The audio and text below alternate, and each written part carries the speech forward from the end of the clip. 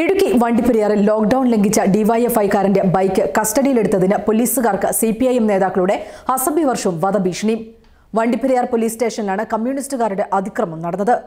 വാഹന പരിശോധനയ്ക്കിടെ പിടികൂടിയ DYFI പ്രവർത്തകന്റെ bike പിഴയിടാക്കാതെ വിട്ടുകൊടുക്കാത്തതിലുള്ള ദേഷ്യത്തിലായിരുന്നു CPIM നേതാക്കൾ SI ഉൾപ്പെടെയുള്ള പോലീസുകാർക്ക് നേരെ തിരിഞ്ഞത്. CPIM ജില്ലാ സെക്രട്ടേറിയറ്റ് അംഗം R. Tilak, area secretary Vijayanand എന്നിവരാണ് പോലീസ് സ്റ്റേഷനിലെത്തി വധഭീഷണി മുഴക്കിയത്. വീട്ടിൽ കയറി കൈയും കാലും തലയും വെട്ടുമെന്ന് ഉദ്യോഗസ്ഥരെ CPIM നേതാക്കൾ ഭീഷണിപ്പെടുത്തിയതിന്റെയും അസഭ്യവർഷം ചൊരിയുന്നതിന്റെയും ദൃശ്യങ്ങൾ പുറത്തുവന്നിട്ടുണ്ട്.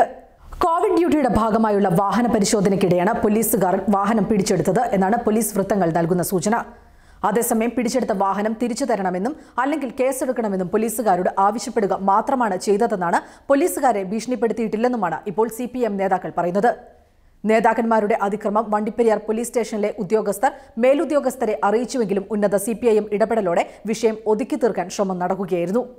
ഇതിൽ പോലീസുകാർക്കിടയിൽ പ്രതിഷേധം ശക്തമായിരുന്നു. എന്നാൽ നേതാക്കന്മാരുടെ അതിക്രമത്തിന്റെ ദൃശ്യങ്ങൾ പുറത്തായതോടെ നേതാക്കന്മാർക്കെതിരെ കേസെടുക്കാൻ ഒരുങ്ങുകയാണ് പോലീസ്. കൂടുതൽ വാർത്തകൾക്കായി ഞങ്ങളുടെ വെബ്സൈറ്റായ malayalam.samayam.com സന്ദർശിക്കുക. കൂടുതൽ വീഡിയോകൾക്കായി ഞങ്ങളുടെ YouTube ചാനൽ സബ്സ്ക്രൈബ് ചെയ്യുക. ഇത് സമയം മലയാളം ഫ്രം ടൈംസ് ഇന്റർനെറ്റ്.